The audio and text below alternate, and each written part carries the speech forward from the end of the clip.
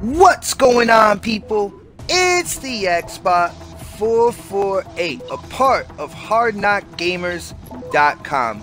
I'm gonna leave a Facebook link in the description below. It's a Facebook link to my page, and click on that link. Send me a request to join the Hard Knock Gamers Facebook page.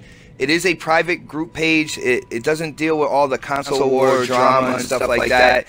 So if you're a gamer that likes to talk about games, get excited about games, definitely click that link and let me know you want to be a part of HardKnockGamers.com, and I will gladly put you in there. But as for today, I want to talk about something that, you know, on the surface I don't think a lot of people have a problem with, and in the end it's not that big of a problem, but the wording in it is what makes it a little off to me, and that is betas. Now, for people who don't know, betas have been around for a while, and basically it's like a little snippet of a game, usually the multiplayer aspect, because a beta is meant to test the game, test the multiplayer servers, make sure they're holding up, make sure there's no little crashes, test out the gameplay, make sure it's as balanced as the developers want it to be and such. And recently, the last two betas that I've, well, the one beta I've been a part of, and the next beta that is coming, it doesn't seem that they're to test anything. Now, the beta I did get was Plants vs. Zombies Garden Warfare 2. I wanted to see what the game was like, and basically it's the same as the first. It looks like a great game. Now the thing is, the beta was for 4 days in the middle of January, and then the game comes out in February. Doesn't give a lot of time, you know, for any type of testing or tweaking.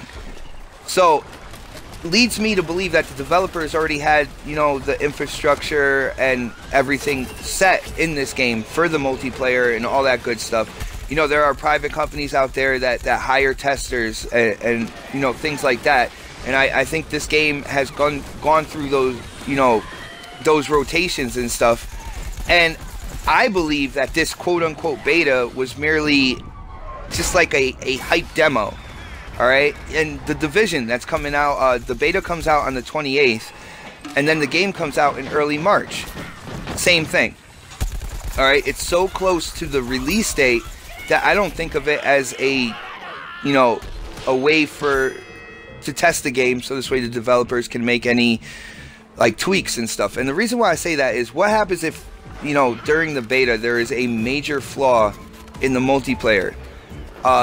You know, the development team doesn't have enough time to go in there and fix something that is major, which is why they privately test before time.